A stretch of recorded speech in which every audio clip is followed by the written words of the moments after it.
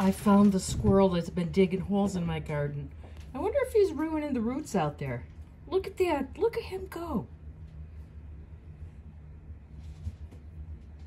He's like, what plant can I kill?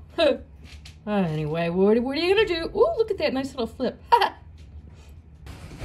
Hi guys, Lana and I are doing some grocery shopping, but we're here at Kroger's, and that's where Shane said she found that other black-eyed Susan. So we're gonna check right now to see if they have more here.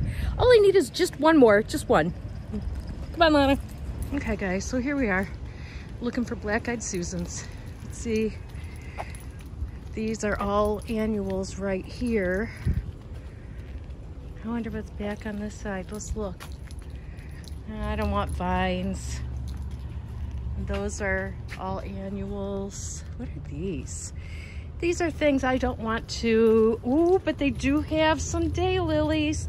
See, I wonder what color mine are. Look how pretty that is. I got a feeling mine are going to be yellow. Oh, wouldn't it be something if they're Stelladoros? Oh, I'd be happy. All right, let's keep looking. These are geraniums here.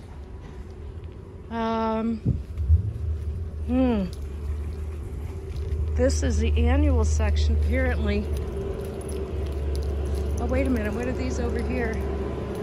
Because those look like black-eyed Susans. Oh my God! Look, and it's the same kind that she's got, the same species. Awesome. Well, baby, you're coming home. All right, well, I just got back from Kroger's. It's a really warm day down here. All week is going to be warm in the mid-80s, and we have all the pop-up thunder showers predicted this week in the late afternoons and overnight. So I'm going to just grab my shovel and get this in here, the black-eyed Susan. So hopefully we get that rain and it gets a really good soak. See you in a sec.